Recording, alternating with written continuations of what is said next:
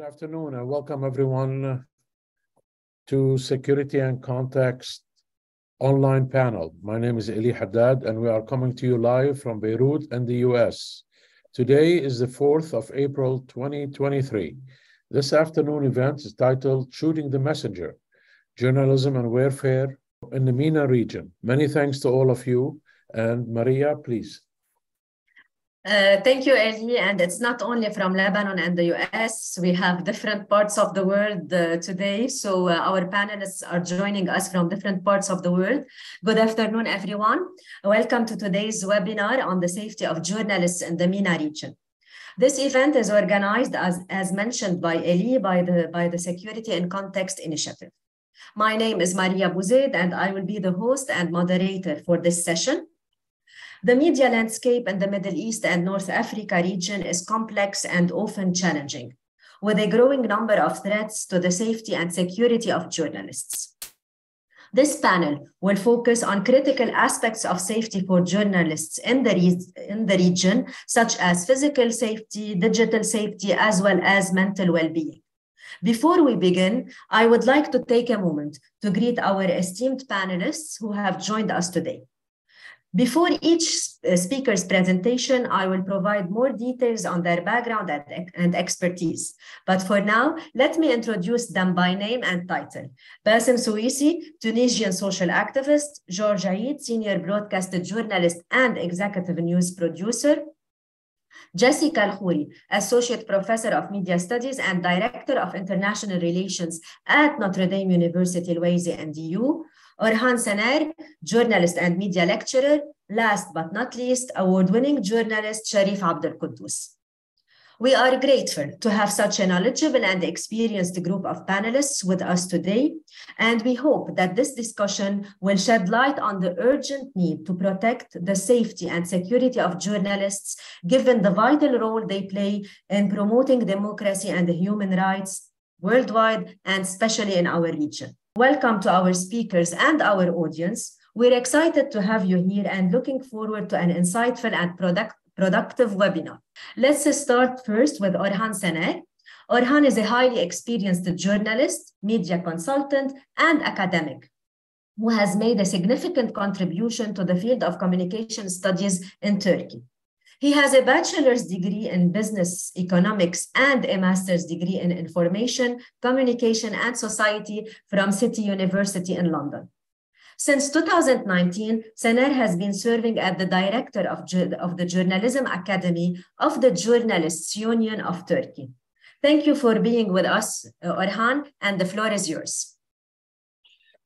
Thank you very much. So my name is Orhan Sener.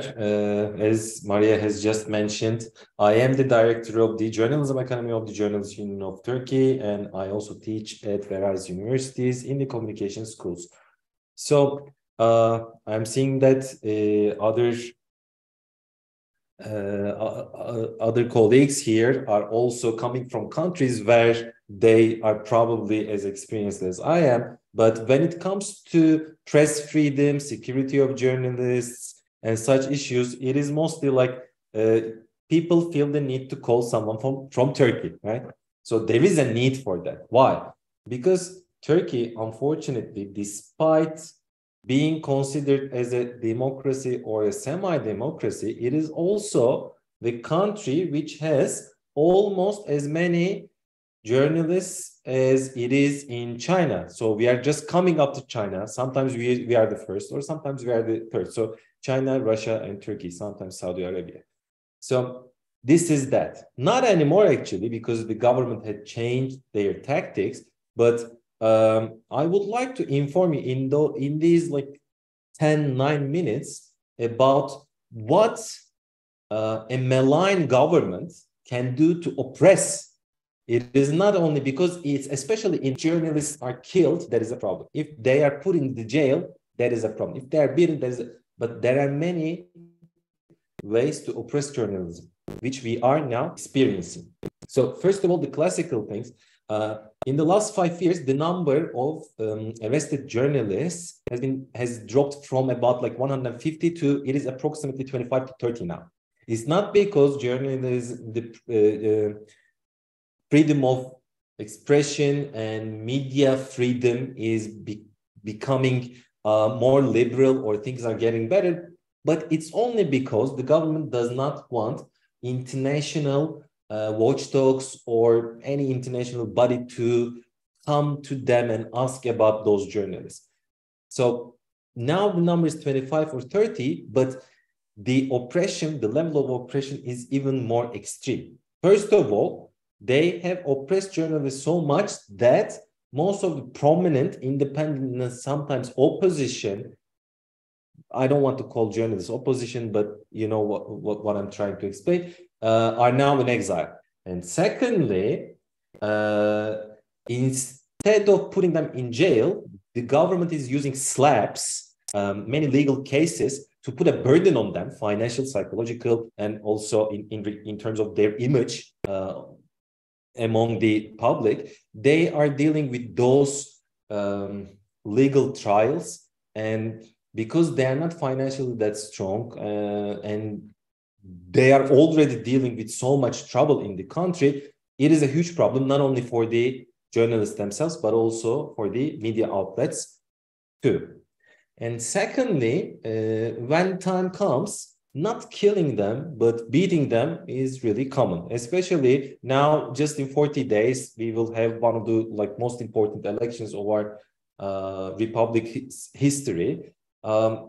Especially if you're a journalist that is associated with any of the opposition parties, and if you come up with something critical against the government or the president or someone important around them, there is this possibility that you might be beaten, not by the police, not by someone directly affiliated with the government, but it will look like some random guy passing through, and they will always have an excuse to do that.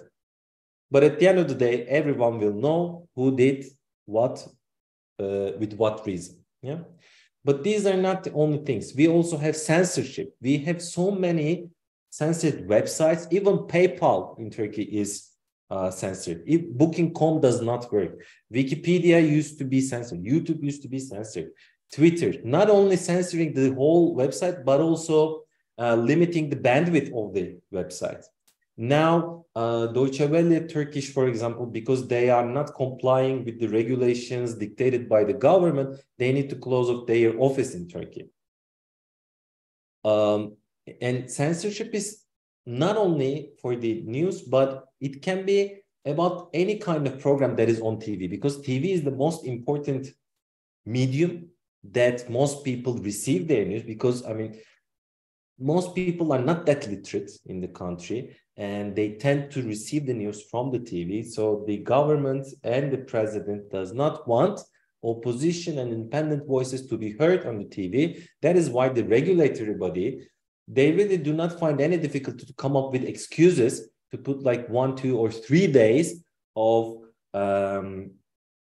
turning off the channel, or some extreme measures that they need to pay really huge amounts of large sums of fines, while the media that is either controlled or oppressed by the government is not put under similar measures. And I would like to remind that according to various reports, at least 90%, but some also claim that 95% of the conventional media is either directly owned or controlled by the government, or business people who have strong ties with the government.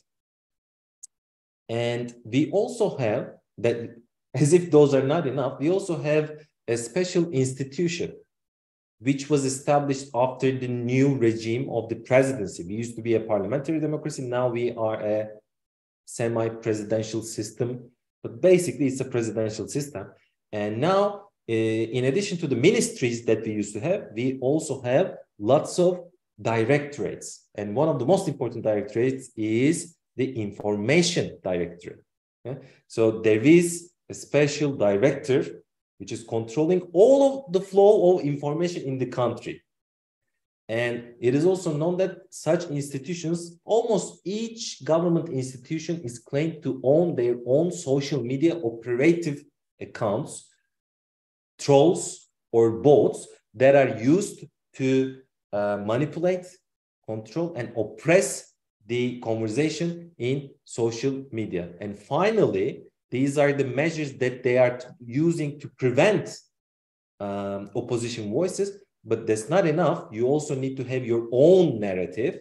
In order to do this, I usually tend to claim that Turkey is probably one of the first post-truth countries, in the sense that when you open the TV, if it's a government-controlled media outlet, you will see a totally different parallel reality, as in the case of Trump's consultant claiming that there are alternative truths. Yeah, even the price of the dollar, of the statistical facts like the inflation or unemployment, you will not hear the same thing in government-controlled media outlets and the independent one. So there are two different separate realities of the people who are supporting the government and people who are opposing the government.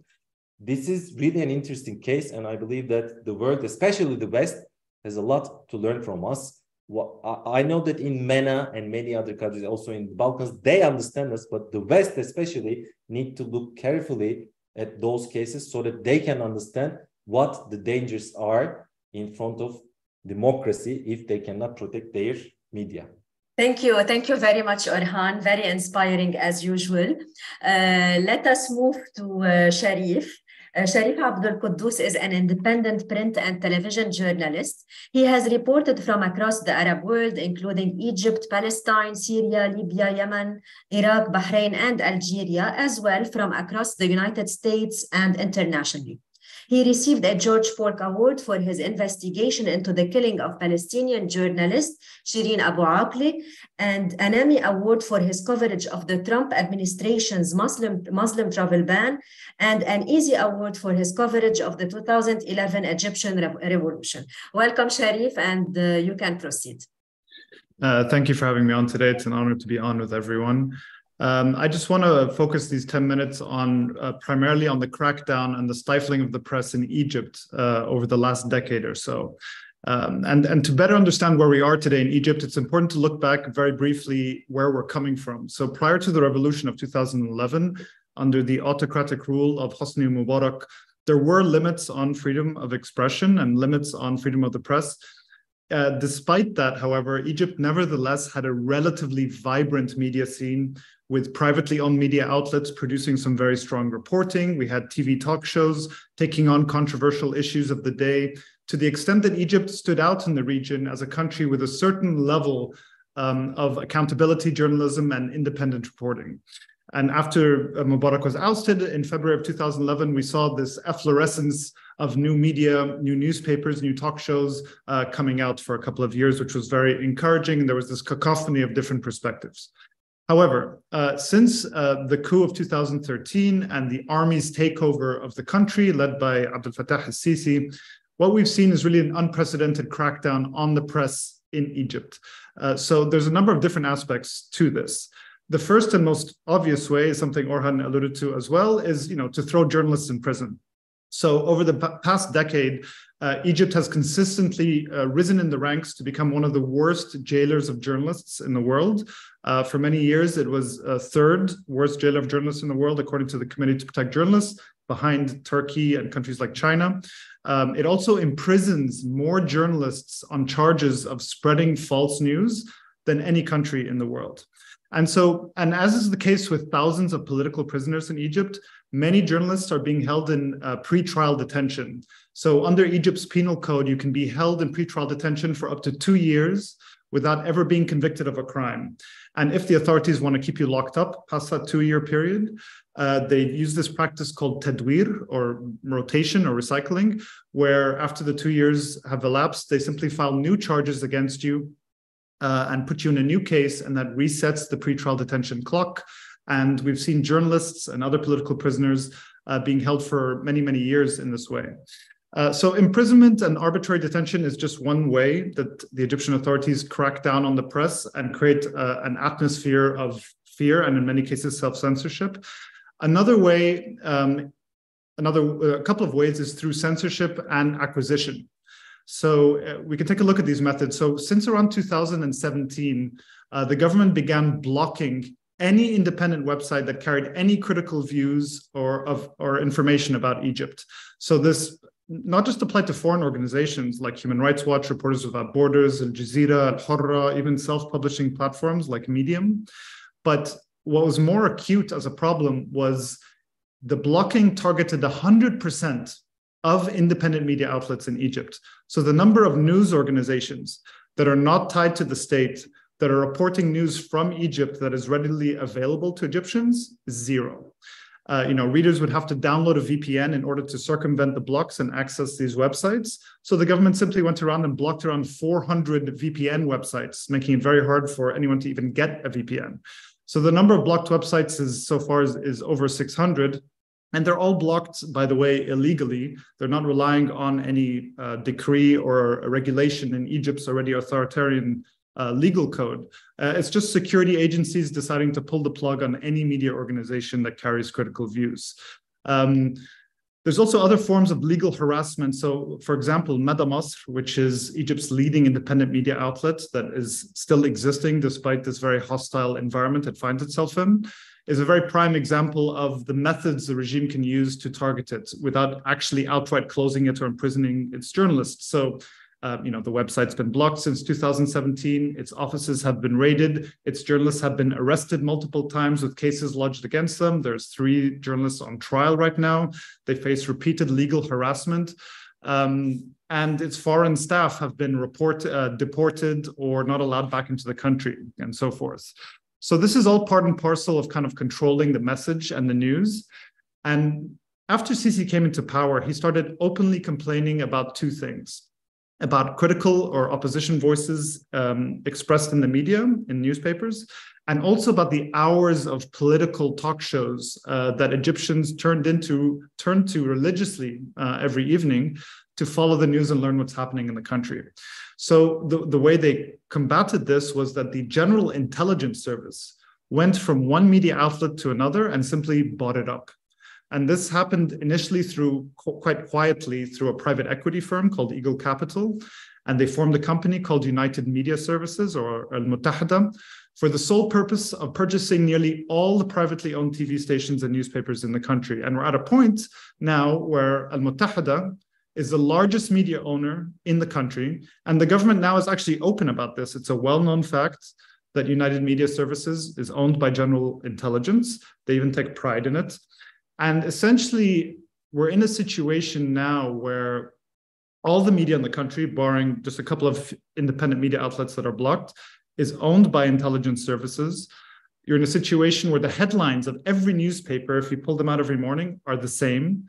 There isn't a single opposition newspaper in the country. And there's one news bulletin that's read out on every TV station. So this is kind of a complete control. There's even a WhatsApp group of editors-in-chief of the main newspapers in the country, where they receive instructions from the intelligence services about what to print, how to print it, sometimes the actual text of the articles themselves. So for example, when Egypt's former president died in 2019 in prison, we saw the identical 42-word news item buried in the back pages of the newspapers announcing his death, not referring to him as the former president and so forth. And we learned later that this was an instruction delivered on this WhatsApp group. So these are some of the ways. There's also, a complete news blackout in places like Northern Sinai, which journalists have effectively been barred from accessing for many years. And this region's been the site of a long-running, low-level insurgency between militant groups who have become increasingly radical and violent, and the security agencies and the army. And so civilians in Sinai are caught in the middle of this battle, where they're subject to long curfews, cell phone blackouts, road closures, kidnappings and executions by militants, raids and arbitrary arrests by security forces. So this is a place that desperately needs a spotlight and news coverage, and it's almost impossible to access. I have to say, despite these restrictions, MENA Masr and other couple of independent outlets have done some stellar reporting on Northern Sinai by cultivating sources that live there and reporters that live there and using them anonymously to report the news. But overall, it's a pretty grim picture of how journalism has been strangled in many ways in Egypt. We need proper widespread coverage desperately of what's happening in the country right now, as it undergoes really seismic changes, not just in the way of new levels of repression, but in the way that the state operates, in the way that the army and intelligence services have really taken over the bureaucratic structures of the state, how they're transforming the urban landscape of Egypt's cities, how they've driven the economy to the brink of default. These things are being covered by groups like MENA Masr and other places, but not in the drumbeat way that they should be if we had this vibrant media landscape where journalists could operate with some modicum of freedom. And I have to say, there's I paint a very grim picture, but there's also glimmers of hope and resistance. So, for example, just last month, we saw the election of the journalist syndicate of a dissident candidate, Khaled al-Balshi, who is the editor-in-chief of something called Darb, which is a news outlet that was blocked by the authorities in 2020. He campaigned on a platform of independence of the syndicate from the government. He campaigned on the release of imprisoned journalists, and he won this election of a very important institution. So despite the dangers of this, journalists who are members of the syndicate came out and voted for him. So there are these like pockets of resistance that happen. And groups like MENA Masr, I've mentioned several times, continue to practice independent adversarial journalism in this very, very difficult context. And they manage to operate in the margins. And they provide us a model of what could be. And the very act of existence of a place like MENA Masr as an independent media outlet is in itself an act of resistance. So while there is this pernicious crackdown, I think that there are reasons and ways that we can think about breaking out of them. I think I've gone over time. I was going to talk about the killing of Shireen Abu Akleh as well, a story that I covered very closely, but maybe we can get into that a little later. Thank you. It was great to end on a positive note, to shed lights also on the positive initiatives and on the great role that MENA Masr is playing, because we are all following what MENA Masr is doing, and it's really great. And what we can also conclude from the first two interventions, that the situation is really getting worse everywhere. So here, if I want to jump in, I can say that even in Lebanon, the ranking of Lebanon in terms of freedom of expression is regressing every year. So we have a lot of attempts to arrest journalists and to put them in jail, but we should somehow keep hope, and we should go on. So let us see what is happening actually in Tunis with Bassem. Please join me in giving a warm welcome to Bassem Souissi, who is a Tunisian social activist with a passion for promoting youth participation in decision-making, civic engagement, and leadership education.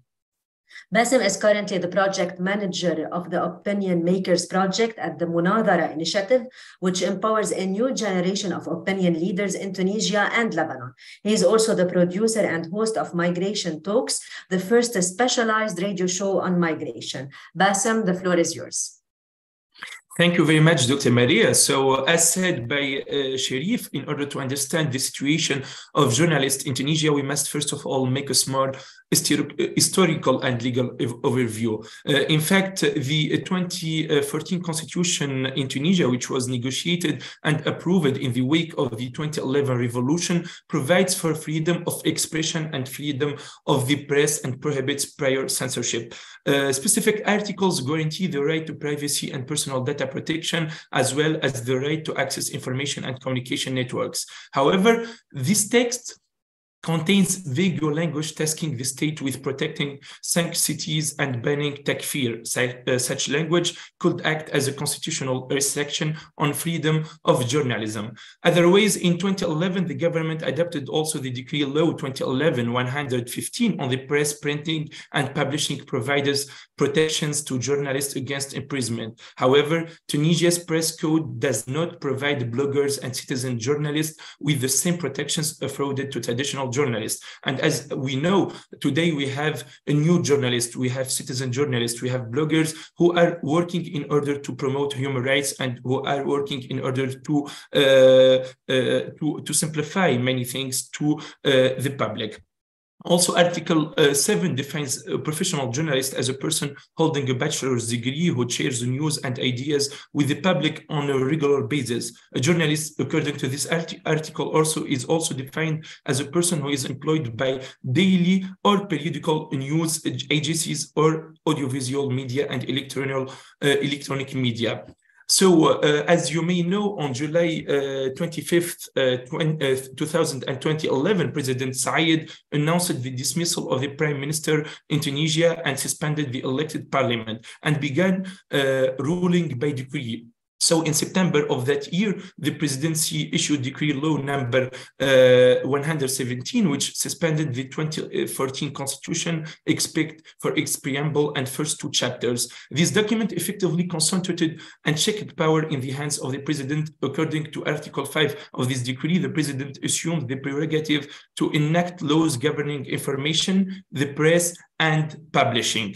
Also, since July 2021, President Zeid and his government have taken measures to consolidate and influence the online media space. For example, the president dismissed and replaced the executive director of the Tunisian television establishment, the country's national public television broadcaster, which maintains a popular online and social media presence. The move was in violation of the provisions of Decree Law 2011, which requires the appointment of the national television director take place in accordance with the obligatory opinion of the regulation authority, which is ICA, the Independent High Authority for Audiovisual Communication. Also, prior to the President Zeid's seizure of extraordinary powers in July 2011, members of the media were largely able to access government spaces and report on government affairs without obstruction. However, the presidential administration has since limited its contacts with the press, and journalists, including those working for fact-checking initiatives, continue to face challenges in verifying information from official sources. According to the SNGT annual report on press freedom released in May 2022, there were 105 cases during the preceding year in which officials interfered with journalists attempting to legally access information.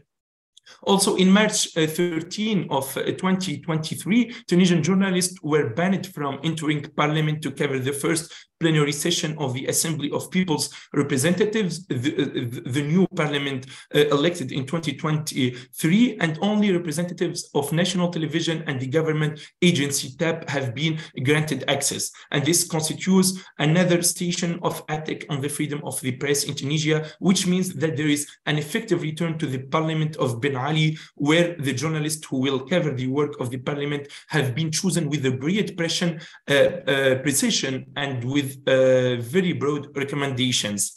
We can also see the report of the National Union of Tunisian Journalists published on May 2022, a spot with testimonies from journalists who have been overrun by the authorities for the simple fact to have done their job. This spot also contains a report on excesses committed against journalists over the course of a whole year. So in 1 year, Tunisian journalists have been victims of 17 legal proceedings, 105 breaches of the right to access to information, 27 have been physically attacked, 26 have been victims of incitement to hatred, 12 victims of abusive detention, 3 of sexual harassment, 20 were verbally assaulted, and 64 were assaulted by law enforcement. Huge numbers and the huge violations. Also in 2023, the government adopted a decree law number 54, includes 83 articles divided across 5 chapters, most of which impose prison sentences of up to 6 years, as well as fines of up to approximately $20,000 on any person who commits a crime mentioned in the decree. This includes fabricating or disseminating fake news and rumors, or what is referred to in the decree as fabricated or falsified documents. During the coverage period of the last legislative elections, several bloggers and journalists were prosecuted in military courts rather than civil courts. They were charged under the Code of Military Justice, which criminalized criticism of military and its commanders. So I don't want to cite more examples because I think that it's time to move to action and to find solution to make end to these violations. The actual regime must acknowledge that his efforts to dismantle the institutions of human rights and the role of law will only lead to repression and impunity in Tunisia. As a human rights defenders and as engaged journalists, we stand up for human rights. We stand up for the oppressed and abused persons. We stand up for our country. We stand up for freedom and democracy. Thank you. Thank you very much, Bassem, and also thank you for these alarming numbers that you just shared with us. And now, without further ado, I would like to introduce our next panelist, Zeid, who is a highly accomplished senior broadcast journalist and executive news producer with a wealth of experience working in the international media industry. Currently based in Dubai, Zeid serves as the editor-in-chief at Al-Mashhad TV. In addition to his work in broadcasting, Zeid is also a university lecturer. He has won numerous awards for his work, including several European awards for his documentary Kalimera min Beirut, which was produced in 2016. I guess George has a lot to share with us concerning safety in particular. So George, please, the floor is yours. Thank you, Dr. Maria. I've been pleased to listen to every single one of my colleagues. It was very, very interesting to look at this matter and this topic that we're discussing in different angles. I will launch my discussion from Lebanon, and where I spent most of my life working as a reporter first, and then as head of operations in MTV Lebanon. The main thing is that, as you mentioned earlier, Dr. Maria, your intervention, Lebanon was a pillar in democracy in the Arab world and a pillar also in freedom of speech. Even during the time I was beginning my career in Lebanon, it used to be a lot different than the time I had left for Dubai. Different how? Censorship has gone to a new level. Criticizing some politicians might lead you at a certain point today to jail or to legal harassment. Let's put it in this context. When I say legal harassment, I mean twisting the law to make you go and come to court more than 5 times a week on a single article based on truth and fact. Or just by mentioning that this person was involved in a corruption case. Criticizing the president is out of question. And by criticizing, I don't mean defamatory language or anything that goes beyond our ethics of journalists.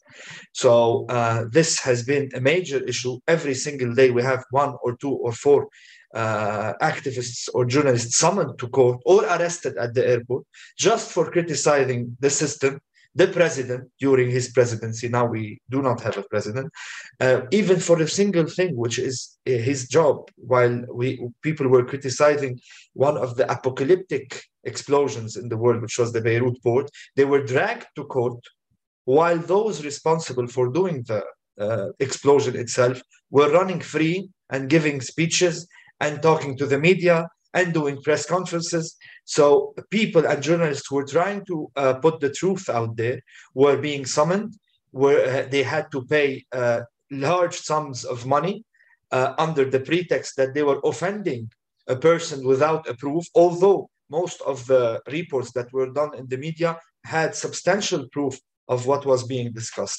This is a matter that is happening. But we do also have in Lebanon another matter which has to do with security itself. As you know, we do have armed militias which are backed up by certain countries in Lebanon. And this has caused an unstable ghetto-like environment when you want to work on the ground. I have experienced it myself, getting almost shot for going just to shoot a report about illegal construction done by members of a certain militia, and suddenly I was accompanied by at least 15 elements of the army, and suddenly 2-3 people with a gun were just shooting at us. No one, of course, was arrested. They ran free. We were taken out of the place in Beirut, heart of Beirut, and they were not held responsible for let's not say shooting at a journalist, shooting at a citizen, an unarmed citizen, just doing his job. In other cases, when I was running the operations of MTV, I had to deal with journalists disappearing for a few hours.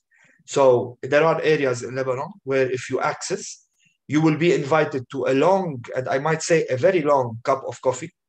So you might stay for 3-4 hours in the hospitality of a certain armed party. Your phone would be shut down. You will not be able to contact any lawyer, even your TV station. And I had to figure out with the security forces and the army, I had to negotiate a way to get back my reporter to the station.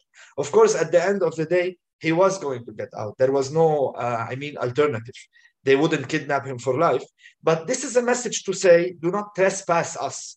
This is our region. This is our autonomous region. We run the security. We run the rules. We say what happens. And we doesn't mean the Lebanese state. So we do have gray zones in Lebanon. I'm not, when I say armed militias, I do mean many types of armed militias, those who are Lebanese and others who are not Lebanese. So there are, let's say, regions in Lebanon which are not accessible to journalists. And sadly, these regions need to be investigated. They are usually a hub of drugs, of arm dealing, of illegal activity.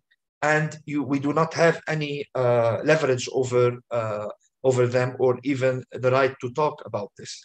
The third element is the threats that you can receive in Lebanon by opening a subject that touches down on the basic dogma or the basic idea of a certain militia. So if the militia finds that you are attacking their dogma, you are undermining their stance, they will not hesitate in going after you. I do here refer also and connect with Orhan, which also talked about something like that in Turkey. Irregulars, let's say the Bashi Buzouks of our days. So that's an old irregular Turkish army in the 1800s and 1900s. So they used to go after people without being held accountable for their actions. So in Lebanon, we do have what they say is what they call the public, their public. So whenever anything happens, if someone gets shot, or like at a certain, we had once army officer getting shot during a landing in an area in the south of Lebanon, because he did not ask the permission from a certain militia to land his helicopter. He was shot in the head. And in military terms, being shot in the head is a direct and precise shot. It is not a mistake when you shoot someone in the head. So this is also something that we are experiencing as journalists. They would just unleash the rage of what they call the public. I would like to refer to one of the things that happened during the international court's investigation after the assassination of Prime Minister Hariri. The Detlef Milis, which was the head of the investigation, visited certain areas in Lebanon in an attempt to gather information to serve the international tribunal that was held in the name of Lebanon. He was attacked by no less than 12 women with shoes in their hands, and he was being hit on his head to leave the area. So this was the soft weapon, let's say. 12 women attacking a man trying to do his job on behalf of the international court. On another occasion, we see journalists being attacked or restricted from entering an area. I would like to divulge a small secret here. At the end, we had to find a negotiating point with these people, and we had to work in certain areas in our country. And in order to access these areas and work on certain topics, we did have to call someone they designated. She was a lady of a certain name, and tell her this team is going to this area. She had no connection with the Lebanese state, just connected to the militia, and taking her opinion on when is, in her opinion, the best time to access the area, and how can we and who can we interview on an issue as simple as electricity or water or the inflation or something that has to do with the economy. And of course, you will be escorted by people on motorcycles, following you all the way and telling you who to talk to and who to avoid. This is, in summary, the situation in Lebanon.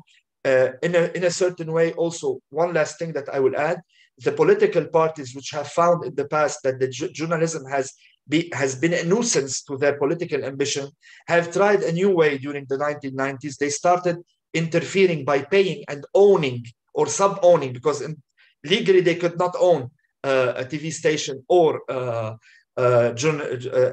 magazine or a newspaper. So they started investing in the TV stations and also affecting directly and placing people on their behalf in the newspapers in order to disseminate a certain propaganda. And everyone does it. It's not one party in Lebanon. Everyone plants someone in a certain institution to execute his way of thinking. And they usually make it hard for someone independent to propagate the truth. They always try to intimidate inside the institutions those who are telling the truth in a non-biased way. That's it. Thank you very much. Thank you, George. We will definitely ask you about your coverage of the Beirut blast later on, because it was also something directly related to safety. But let me introduce our discussant for today's webinar, Dr. Jessica El-Khoury. Dr. El-Khoury is an associate professor at the Department of Media Studies and the Director of International Relations at Notre Dame University, Louisé, and EU. Dr. El-Khoury holds a PhD in mass communication with from Texas Tech University with a concentration on health communication and an MA in media studies. Dr. El-Khoury, I don't really envy you because you have a lot to say and you have a lot to summarize from these insightful interventions, but I'm sure that you will provide us with a very valuable commentary on the presentations and insights shared by our speakers. Please, the floor is yours. Thank you. And yes, definitely, I want to thank you all for your insightful discussions in relation to your own backgrounds and experiences related to journalism, safety, and security. My task is definitely harder now after having listened to you all.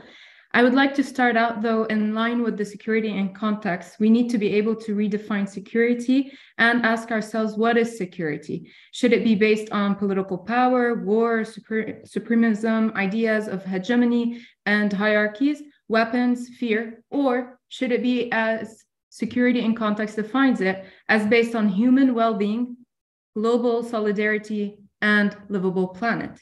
Well, the options are not too difficult to choose from. And that is exactly what our panelists, through their experiences, even though some shocking and or weigh heavily, have contributed to. With all due respect for your titles, allow me to address you by your first names and summarize accordingly. Orhan from Turkey was referring to the freedom of the press and gave us a bit of background about the government, how the government in Turkey has changed their tactics to inform about what government can do to oppress journalists and journalism as a whole, especially if they are killed or put in jail. That becomes a problem that we all know. But there is other ways, he told us, of ways to suppress journalists. And this is equally important. So this is one aspect that he was referring to. Also, he referred to censorship, censoring websites, different websites, limiting bandwidth even, and not only news, but also when we are seeing programs on television. So these are extreme ideas, but very real to what's happening in Turkey. And he stressed on the idea of needing a narrative, our own narrative, that have alternative truth, to see that you won't hear the same stories, but and in Turkey, as also shared by other countries, is that there are two separate realities, those supporting and those oppressing our reality. And a concluding statement from him was about the West. The West should learn from us, and they should look carefully at the cases so that they are able to know how to protect media and our democracies and the democracies as a whole. And then Sharif, also from Egypt, was related to cracking down on the press in Egypt, and very fond of the information that you have shared with us about the history that led to where the current state of Egypt is today, as well, with blockage or government blocking different websites, especially the independent media outlets which you have with which Sharif was noting over 600 sites blocked. And this is a huge issue to be able to look at. Prior to the revolution, there were limits of media, Sharif said, but they had vibrant media, and vibrant media scenes that stood out for the country, that they held accountability. That is one really important term, accountability. And perhaps this is where the call, that passion to call out for nowadays with the new regime or the issues that they're dealing with, even with false news. And this is something also that Bassem talked about false news or fabricating the news. Well, then who defines what is false?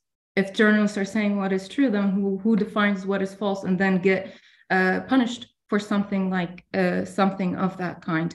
He also continued on saying that journalism has been strangled in Egypt. It should have systematic changes in the way the country operates and in how they have changed the whole entire urban landscape, which is really key component. And I will discuss these interventions more closely, depicting it in a critical lens.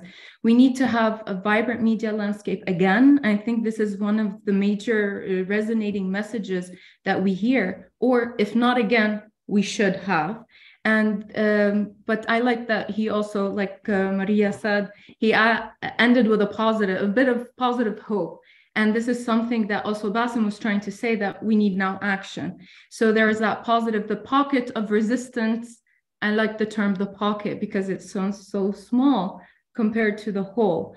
But they do exist, the resistance to continue practice independent journalism for things to operate correctly, and hopefully not only in the margins, but fully.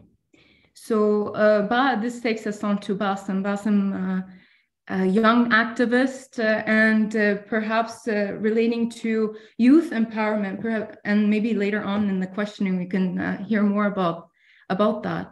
But Bassem also took us through the whole the history of where, to understand the current state, to the history of Tunisia and the constitution, which I find very, very odd that new presidency or president administration would suspend a system that is well needed, that we don't go backwards in time.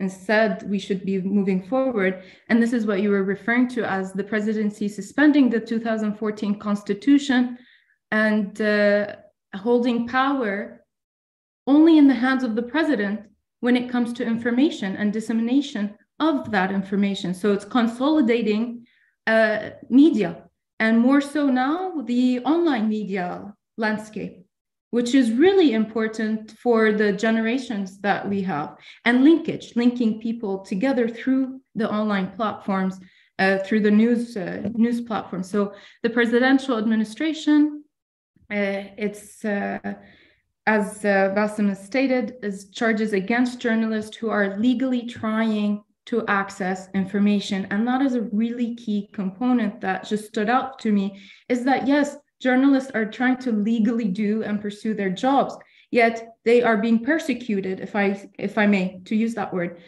for doing so. So this is a really grave issue. And likewise, it's happening in all of these regions and in different ways.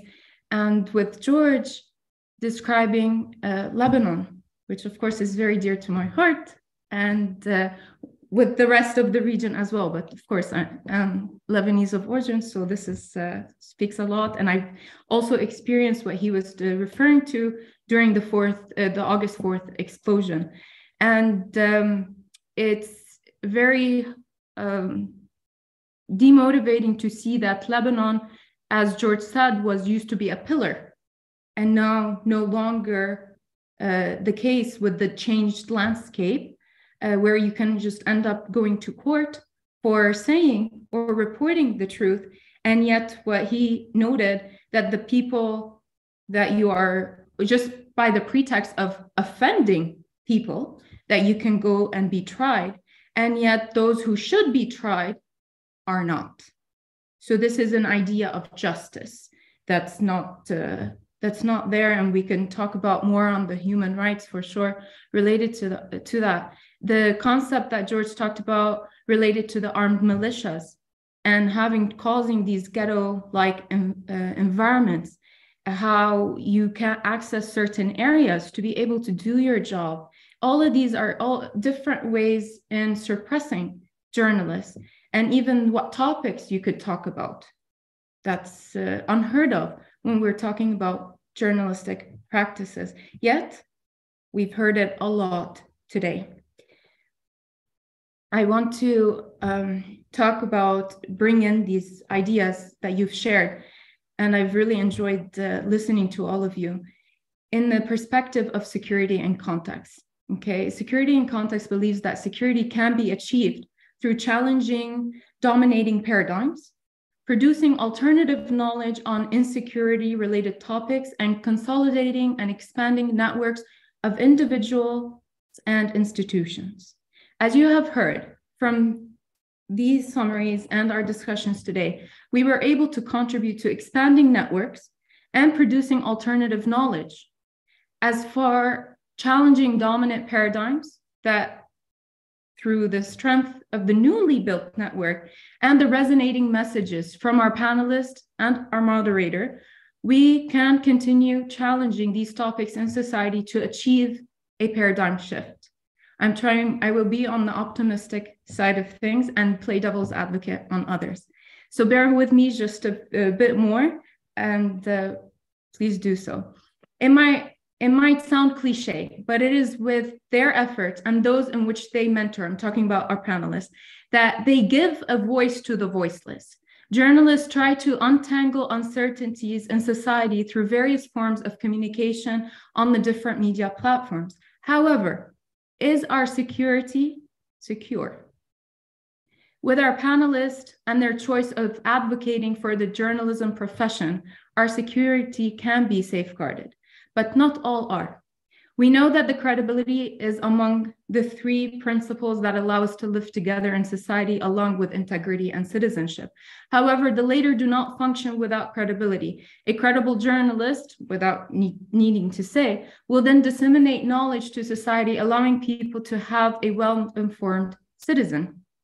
To have a freedom of autonomy to make choices that matter in life based on being a well-informed citizen. And it is true that they say about knowledge is power. Sure, that could be another discussion and concern of ethics, but I am referring to it in a pursuit form when sharing information that actually has essence and used to empower individuals, communities, not to brainwash or manipulate them.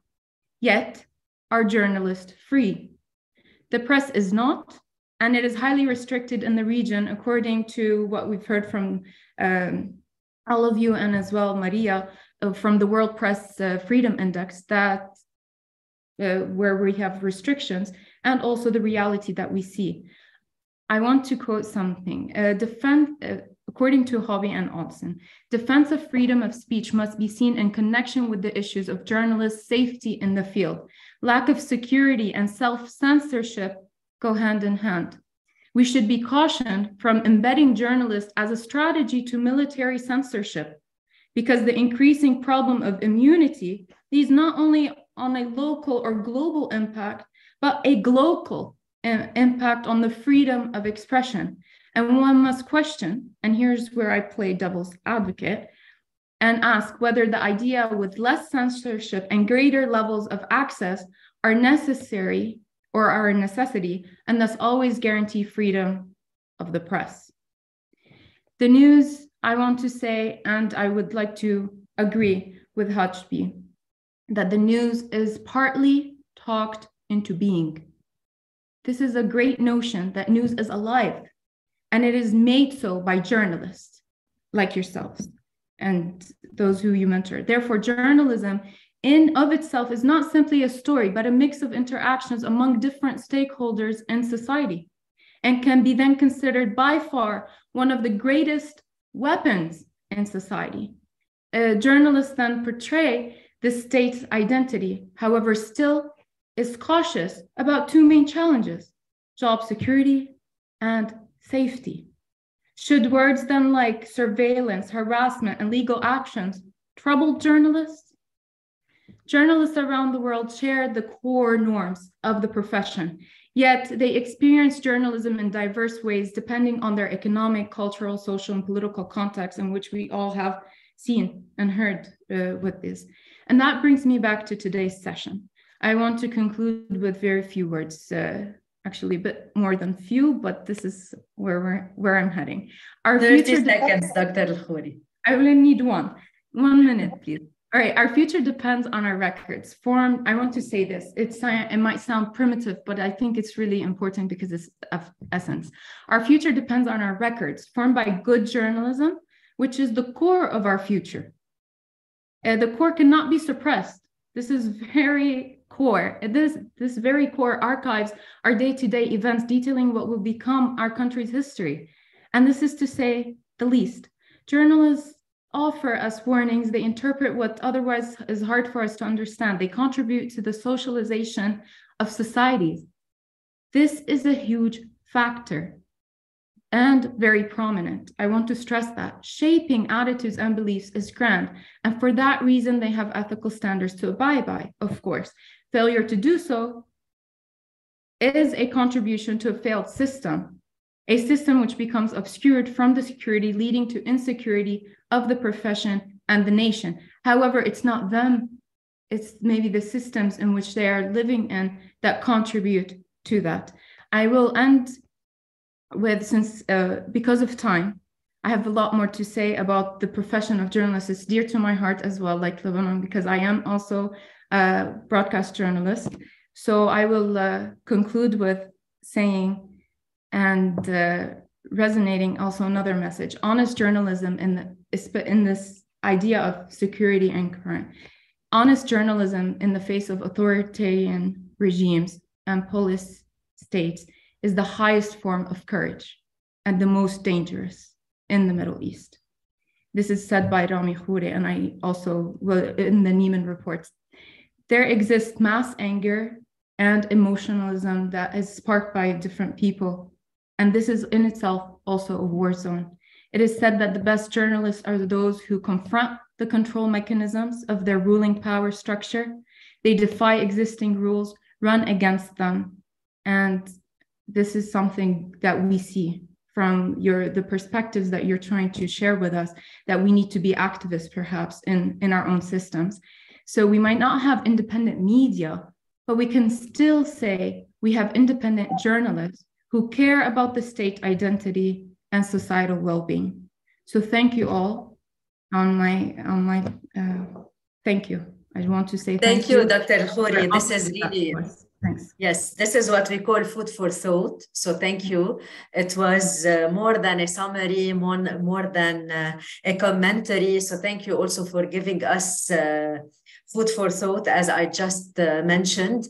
I will change a little bit the format because we had a lot of ideas, insights, and instead of having the last 15 minutes for questions and answers, I will give each speaker like 2 minutes for concluding remarks, for comments on other countries or other presentations. So let me also reshuffle the order. I will start with Sharif.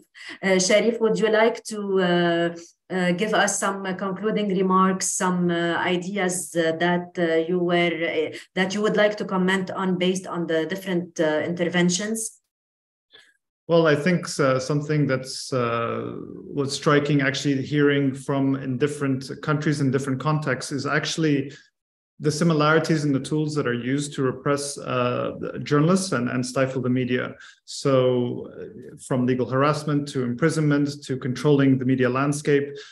So these tools are actually quite crude and are copied in different ways. Different authoritarian forms of power learn from their counterparts in the best way to kind of suppress and stifle the media. For example, in Egypt, I mentioned MENA Masr.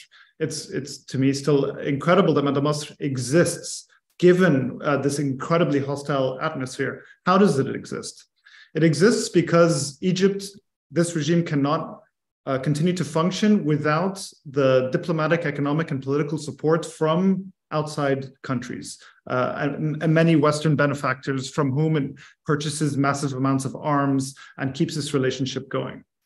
Part of that, and I'm not saying that these Western governments care about a free press in Egypt, but when they come to arrest people at Meda Masr and try and shut down this outlet, people in these Western, more democratic countries then are outraged. And the press in France, in the US, is outraged and covers this and makes a big deal out of it. And so it looks very bad for the administrations of these countries, who then pressure the Egyptian administration.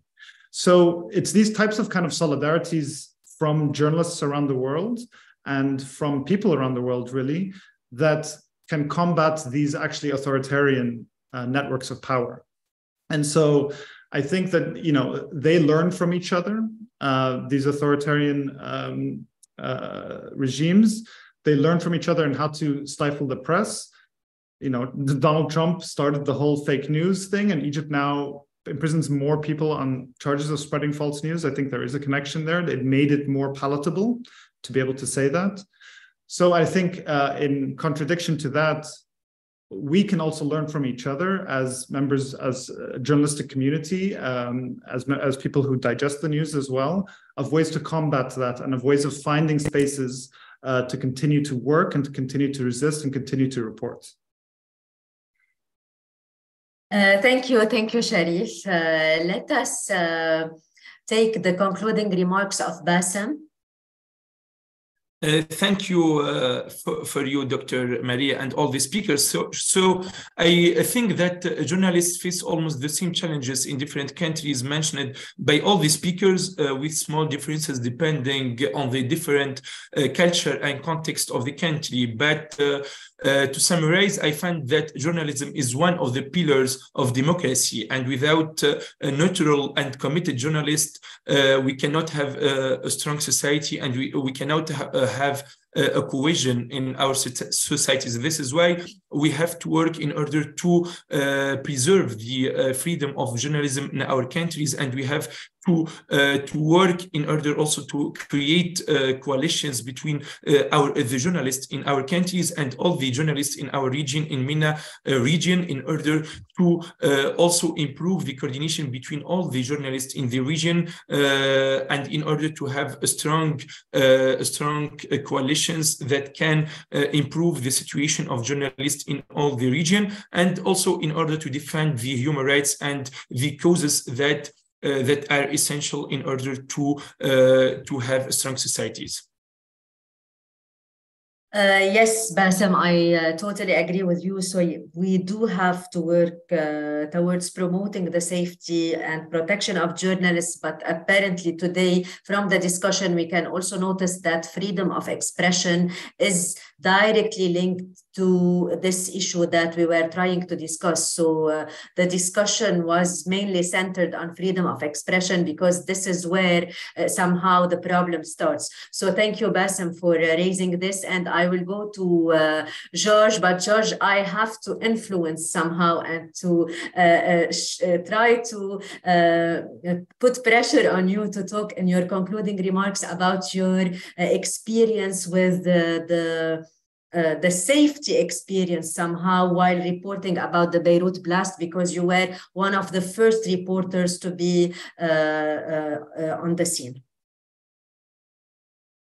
Thank you, Dr. Maria. Before I talk about the Beirut explosion, which I've buried for a long time in my mind, it was, to be honest, a traumatic experience.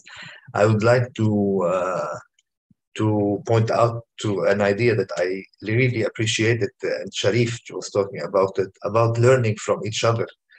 They are, effectively, it's a pattern. The systems are learning from each other's, their governments are learning from each other's. I think we either have to change, Doctor, the syllabus or the teacher. It's not working well, what they're learning. So we have to influence them in the opposite direction. It's becoming worse. So that said, I would like to point out at what happened in Beirut. Security, of course, there was no security. It was zero security at the time. The country was barely able to, I mean, the capital was barely able to stand on its feet. Blood and death and wounded people were everywhere. By the time I reached the place or the center of the event itself, which was the silos, dead bodies were there, and people were breaking down. Even journalists, colleagues that I know, were breaking down, crying. We tried to support each other while doing our job. This is something that I will never forget. But also in this, in the whole mess of things, when I first got the information, coincidence has it that we own a business in shipping, and I'm familiar with the port, and many people in the port know me personally because of my father. So many of them came to me to tell me what they know about this ship that exploded. So I had approximately 60% of what happened. What was the ship? What did it do? Who was in charge of it? Where was it? And everything. And it was, I remember at 7:45, I was on air and I gave the information about the Russian ship and all of this. And it started going. At 7:55, amid the mess and the people that were not buried, and amid the collapse that the country was experiencing, an officer came to me with a notebook. I was amazed by his we say in French, état d'âme, his demeanor. He came and with a block note, he told me, you mentioned something about a ship and explosive and can you please repeat it and point out to me who was the people who were telling you this information? This was their main concern. 50 minutes after the blast, they wanted to catch the people who were disseminating the information. Of course, the information, they had it because the port, they knew what was in the port. But what they were concerned with 50 minutes later, it was not mainly only taking out the wounded or extracting those who needed help or searching for the bodies. Some were doing this. No, they wanted to know who are the people that I talked to and who gave me the information. Of course, I pointed him to the wrong direction and sent him somewhere else. Told him I think 2-3 people were telling me, and they went this way. So this was something I kept in mind, and it was let's say an element that was very striking amid the whole scene. So that says a lot about where we are today in Lebanon, security-wise and freedom of speech-wise. Thank you, George, for raising this. And here I would like also to stress on the role of investigative journalism and investigative journalists. They are doing a really great job in Lebanon when it comes to the investigation pertaining to the Beirut blast. They are trying really hard to break the spiral of silence. And here I will go back to the idea of accountability that was mentioned by Sharif. So we need accountability, and this is how journalists can push for this. So we started with Turkey, and we will somehow end with Orhan and with Turkey. Orhan, please, your concluding remarks. Thanks a lot, Maria. What George said actually reminded me something, because as you all know, we had an earthquake 2 months ago in which official numbers claim that at least 50,000 people, unfortunately, we have lost, but most probably it is probably more than 150,000. In the first day, actually in the first 3 days, journalists were there. They were covering the issue, and they were saying that it is not on TV, but trust us, this is an extreme catastrophe. Things are not normal here. At least in 2 cities, they were saying that the city is not here. We have lost the whole city. Meanwhile, the government was saying that it's a minor issue. We had something. There are some casualties, but everything is under control. The state is here, government is here. We are everywhere. We are helping everyone. Then we understood, we realized that actually the government could not reach the earthquake zone before the 3rd day, maybe the 4th. And meanwhile, the Directorate of Information these are things they were dealing with.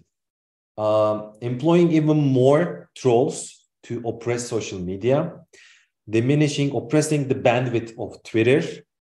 so that people cannot share the news, making their news people, their own media to tell just funny stories or lies to their own base, and also similarly use the police to oppress the journalists who are there. So similar cases. And I would like to end with something more positive remarks. Despite everything, I can see that there is resistance. So if we don't mention resistance, then it makes us some like passive, not even actors, but like some passive elements in an ongoing flow of history. This is not that. The West might see us like this because they always pity us. They talk about, whenever I go to the States or Britain or France, they're always like, will you be able to return home safely? Will you be killed? I mean, they will not shoot me on sight, okay? Just let's put this, and it doesn't work like this, okay? This is a country, this is a society, we are human beings. So, I mean, we have our own agency. Things might be bad, I know that. It looks really bad, but I can also see the trend, yeah? If 10 years ago, if we told what is now happening in the United States to any American, they would just say, no, this can't happen. It can happen, guys, okay?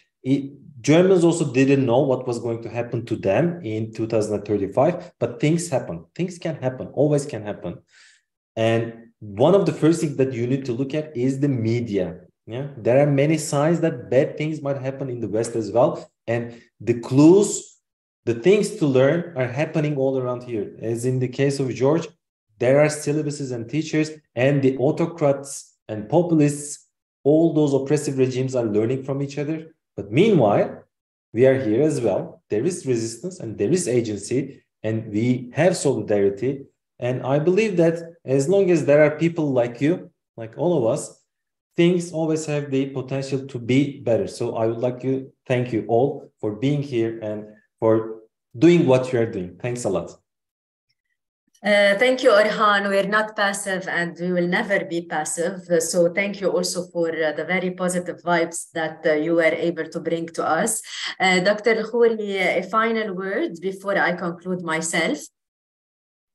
Sure, I actually agree with everyone about the togetherness, and what Orhan said at the end, that it's unfortunate that journalists need to be equipped with skills on how to protect themselves in different environments and even their own newsrooms. But I too remain optimistic with great minds, such as yourselves, and care that you do have for the profession and development of our societies. So thank you. Thanks. Thank you, Jessica. Thank you for this final word also. As we come to an end of our webinar on the safety of journalists, I really regret one thing, that we were not able to touch upon a lot of controversial issues also revolving around the same topic, like digital safety, like mental and emotional well-being of journalists. But I hope that in the future we will have other sessions in order also to discuss these very important themes under the same big umbrella of safety. So I would like to thank the audience, and I would like also to thank you, all our distinguished speakers for today. This was like a lot, and the main takeaway for today, I guess, is to really believe in our role as the agents of change, and hopefully we will be able to continue with what we are doing right now. Thank you.